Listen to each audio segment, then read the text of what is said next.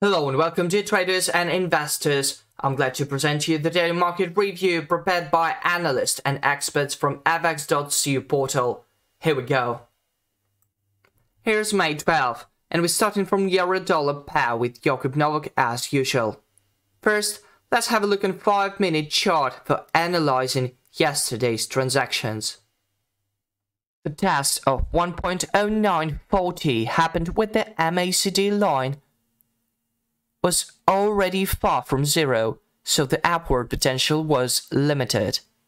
Sometime later, there was another test, but this time the MACD line was in an overbought area, so bears managed to adduce a price decrease of over 40 pips. Euro fell on Tuesday after the US released its report on jobless claims and producer prices.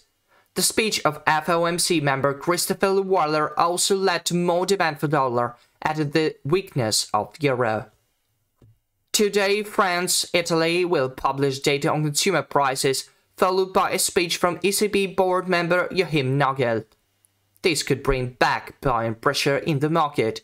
Reports on consumer sentiment from the University of Michigan and inflation expectations in the US could also help euro rise. For long positions, buy euro when the level of 1.0933 is reached, and then take profit at the price of 1.0970. Growth will be seen, but it will only be an upward correction. Nevertheless, before buying, traders should make sure that the MACD line is above zero or is starting to rise from it. Euro can also be bought after two consecutive price tests of 1.0915. But the MACD line should be in an oversold area, as only by that will the market reverse to 1.0933 and 1.0970. For short positions, sell euro when the level of 1.0915 is reached, and take profit at the price of 1.0895. Pressure will return if there is strong US statistics. However, when selling, make sure that the MACD line is below zero, or is starting to move down from it. Euro can also be sold after two consecutive price tests of 1.0933, but the MACD line should be in the overbought area, as only by that will the market reverse to 1.0915 and 1.0895. The next stage in our review is the next major. Here is Patrick Kimovich with the GBP USD pair focused. Let's have a look. GBP USD has been trading downside after yesterday's economic data in US, but we see the key support at the price of 1.2500. It's under test, and that there's a chance for the upside rejection due to the strong long time frame upside trend, and test reject of the key support zone. Petar sees potential for the further growth towards upside references. Upside objective is set at the price of 1.2585. Stochastic oscillator is showing oversold condition and potential for the bull's cross, which is good sign for the rally. Key support is set at the price of 1.2500. Here is Dimitris Tapas with USD GPY pair focused. Early in the European session, the Japanese yen is trading around 134.57, above the 21 SMA and above the 6.8 mirror level.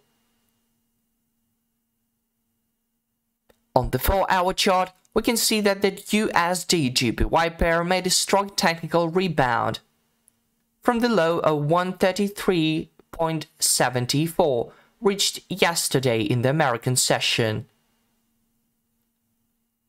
If in the next few hours USD GBP consolidates above the daily pivot point located at 134.37, we could expect the instrument to continue its rise, and it can reach the 200 EMA, located at 134.82, and finally, it could reach the strong resistance of 135.30.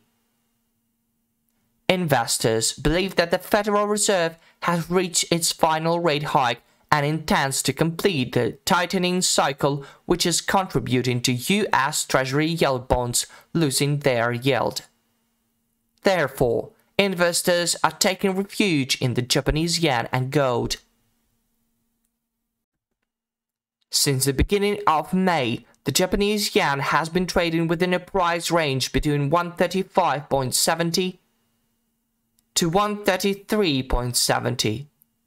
It's probable that if it consolidates above 134.37 68 Murray level in the next few hours, it could continue to rise until it reached the 135.35 zone.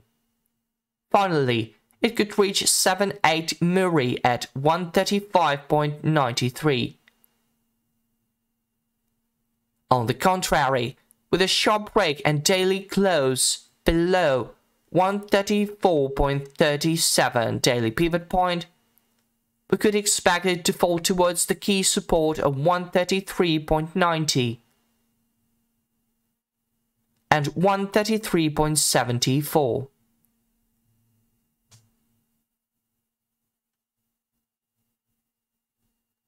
The EUR indicator is given a positive signal. Hence, we can expect a technical bounce around 134.47, 21 SMA, or 134.37 to buy with the targets at 135.35. And finally, here's Laurie Bailey with AUD-USD pair forecast. The AUD pair broke through a strong support in the area of 0.6730, the price level, and the MACD line on the daily chart, and fell sharply. The signal line of the Marlin oscillator has reached the 0 line, but has not yet crossed it. If there's a reversal of this line, then the price may rebound to the upside, as the pair has found the new support at the level of the February 27 and March 1 lows, 0.6701. Next, we expect the price to move towards the previous mentioned target levels of 0.6670 and 0.6628. On the 4-hour chart, the price has consolidated below the balance and MACD lines. Marlin oscillator is in a negative territory. Only the Marlin oscillator is trying to turn into correction.